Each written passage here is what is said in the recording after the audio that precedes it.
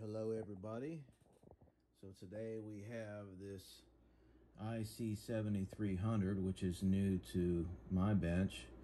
So I've got the FT710, which I was hugely impressed with, the FTDX10 sitting up there, and I thought, you know what, I'm gonna try one of these IC-7300s. So I went ahead and picked one up, and it is a great radio. Right out of the gate, there's some things that I like better about the IC-7300 versus the FTDX10 or 710. And that would be one of the cool things that I like is the SWR function, to be able to check your SWR. That's really cool. I like that. Super handy, especially since I'm using a tuner on 80 meters.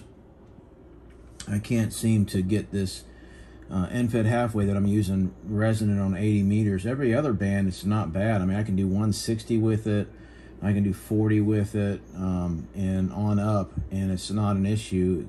I can use the internal tuner of this IC-7300 or the FTDX10 or FT710 with no problems at all. It's just the 80 meter band that I have to use an external tuner with. So this is having this feature is nice, because once I switch over to using the external tuner, I can just quickly go over here just to make sure everything still looks all right. I really like that a lot. As far as like the spectrum display, I think it's okay, but it doesn't hold a candle to the FTDX10 or the FT710 at all, in my opinion. And I have it running N1mm, which is kind of neat. Right now, we're just running out of the back of the radio here and my RF sampler into the bench, and I wanted to show you what I've found with sideband output in third order intermodulation distortion. If you watched my previous videos, you know I'm a big stickler for the lowest amount of intermodulation distortion possible, and I think I'm pretty much happy with the settings that I picked with the 7300 here to get that. Now, what I will say about the 7300 is the engineers that designed this algorithm for the transmit output on sideband, I think hit the mark, whereas maybe Yaesu didn't quite so much do that. You know, there's a lot of variance on a Yaesu as far as the software settings, where you can definitely create a lot of intermodulation distortion depending on what settings, output settings for, mic gain, speech compressor, bandwidth, all that kind of stuff. And you could wildly swing out of that sweet spot and start creating a lot of intermodulation distortion and not know it. Where this radio, it seems that that's not quite the case. So what I mean by that, for example, right now I got the output power set at 80%, so I guess that just equates to 80 watts. And I've got my mic gain set at 25%. I will typically run it at 50, and 50%, 100%, 15%. It doesn't really matter, and I'll show you here. So basically, this is what I typically run, and we'll just key it up. We're running 2 tones at 30 millivolts into the radio. 2 tones non-harmonically related, and we'll look at it over here on the scope first. And I made up a little adapter here so I could do some external keying and tone input. So we'll go ahead and key it up. There you go, we're keyed up, and you see our waveform, which looks pretty nice, and we're running about average there. That's on the 120 watt scale. So what is that? So we're running about 25 watts average right now. And then here is our spectrum, and yes, this is attenuated properly. We're right at the top gradical here where we want to be, and we're reading through my attenuation that I've got coming into this input. We're at minus 24 dB right now at the signal, and it's a very clean looking spectrum. If you see that, it's not bad at all. Okay, so let me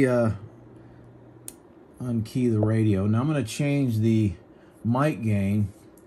This is what I mean by it seems that ICOM has really got this down pretty well as far as controlling intermodulation distortion, even though you might be running something like mic gain really high. So we're going to just set that at like 90%. And we'll look at this again real quick here. 80% power, 90% mic gain. I'm going to key it up. There's our waveform, still looks great. And there's our spectrum. Now this is 30 kilohertz wide here. 30 kilohertz. And the spectrum still looks basically the exact same. Now if we peak left here, we're about 56. Peek back right. Oh, I messed up here. Peek back right. Oh, I had it. We're at 24. So what is that? About 35 dB, I guess. Let me unkey it again. So it doesn't really matter where you put your mic in. We'll change that down to say 15%. And we'll just key it up one more time. Again, we'll just look at the spectrum analyzer.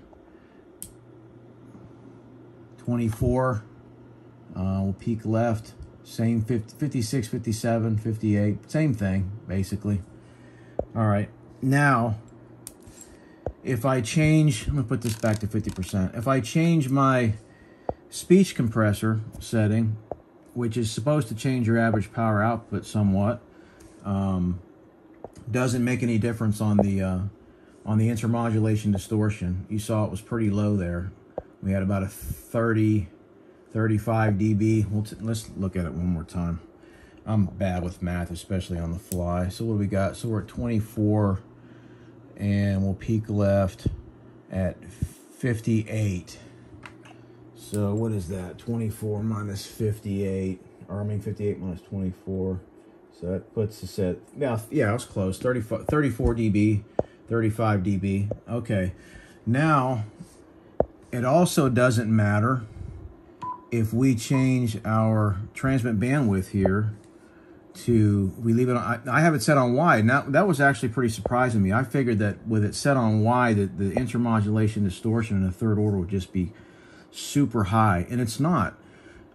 We can go to narrow, and I haven't changed the settings as far as how wide those are. So we'll go here. So narrow is just a standard, and even if I wanted to change it, I couldn't make it any more narrow, I guess is my point. If I try to increase the low side, I can't. If I tried to decrease the high side, I can't. So it's as narrow as it's going to get. And I've also messed around with changing the mids and the wides, or mid and the wide. It doesn't really make any difference on intermodulation distortion output in the third order. So those are all basically standard. And right now we're on narrow. So we'll key it up again on narrow and look at it. Look here at the spec, or the oscilloscope first. So we're still at the 80 watts. Hasn't really changed at all over here. Still about minus 57 dB down to our first peak of intermodulation distortion. So nothing's really changed between wide and narrow. So that's what I mean by, it seems like they really have a good handle on controlling the intermodulation distortion. Now that being said, I'm running at 80 watts. So I guess my biggest thing is that according to Part 97, which covers the amateur bands, if you're transmitting 30 megahertz or below, your spurious emissions, which I would say intermodulation distortion of any order, is going to be considered a spurious emission. Your spurious emissions have to be attenuated by at least 43 dB for any transmitter made after, what is it, January 1st, 2003. And we are definitely not meeting that standard at all at 80 watts. So there we go again. You see, same thing. That's basically 35 dB off of the peak. And so that does not meet Part 97 standard. And if I drop power down to, let's say, 25%, so if we're going to be doing 25 watts, and I think Part 97 basically says if it's a transmitter running at least 25 watts, that would be the standard, 43 dB attenuation for your spurious emissions. So we'll key it up. Now we're going to change our, what it looks like on the oscilloscope here, because we're much lower in amplitude. And we've changed our spectrum here because we're lower. So we'll go ahead and just, let's see, we'll set that at, say, there we go. So we'll put it back up where we want it. And let's see, what is our peak here? 30 dB now is what our input looks like at the peak. And see, now it's saying no peak found. So we've cleaned up that little bit of intermodulation distortion that was there. And now we're basically able to meet part 97. See, now we're 70, basically. It's peaking it up on this side from 40. So it's just barely making the standard at 25 watts. So if we increase that to, say, you know, like I said, back to say 50, I think actually about 35 watts is about as high as we can really go with it before we lose that. We're not compliant with part 97 anymore. So let's see. So then we're just a little bit over where we want to be on the peak, and I'm not going to sit there and try to bother changing it right now on the fly. 69, 28. So again, about that same 40 dB. So just barely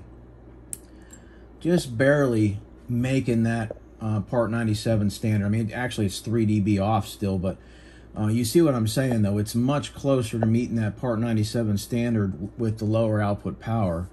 And you know, maybe some people run it like that. Maybe they're running into an amplifier. But you know, part 97 says even if your amplifier has to meet that same spurious emissions standard. And I'm running this typically at 80%. Don't mind the dog in the background. She's a good guard dog. She barks a lot when she hears something. So anyway, yeah, so I just wanted to show that. I mean, it's got a very clean output signal. I mean, like if you were kind of basing this off the CB services, which is part 95, you're allowed a lot more leniency. You just have to be 25 dB down in attenuation for your spurious emissions within 8 kilohertz of the fundamental frequency. But part 97 for the amateur band tightens up that standard considerably. And if you run your power basically over probably at the 40% mark or higher out of the radio, you're not going to meet that part 97. You're not even going to have a chance to meet it. But it's still very clean and it's very controlled no matter what settings you pick here as far as speech compressor, mic gain, or your transmit bandwidth. And I've also messed around with, let's see, let me get back in here, I'll show you. I've also messed around with bass and treble settings as well. Bass makes no difference if I drop the bass down as low as I can get. I think it's -5. Doesn't make any difference on the third order IMD at all. Treble, if I drop the treble down to -5, it'll just change the IMD from one side of the sideband to the other. Doesn't really decrease it. It just changes where it's being emitted at. So those aren't really any help for third order IMD at all. Doesn't really make any difference. But yeah, I mean, I'm super impressed with ICOM's ability to manage the IMD, the third order IMD, even though you're wildly changing especially your power, your mic gain, and your speech compressor. It still maintains a very clean signal. And we'll look at it again one last time at 80 watts. I'll key it up here. 80 watts, mic gain at 50%, speech compressor at 5. Very beautiful waveform. Very clean, but it's just not at that part 97 standard. But still very clean. So yeah, I just thought I'd show that. I'm really enjoying the radio. Like I said, ICOM does a much better job, in my opinion, of controlling third order IMD versus Yaesu and on the FT710 and the FT-DX10. And not to say that the Yaesu FT710 or the FT-DX10 can't have a clean output, because they can. If you watch my other video on the FT-DX10 and third order IMD, you'll see what I'm talking about. It's just not right out of the box setting wise. I had to experiment with it to get the cleanest output. But this ICOM is much better at maintaining that third order IMD level, no matter what you're doing with your basic user settings. So that to me is pretty impressive. I think I'll eventually get a pan adapter for this. I just, you know, set it up with N1mm to start off with to see if I really wanted to invest another $300 in a pan adapter.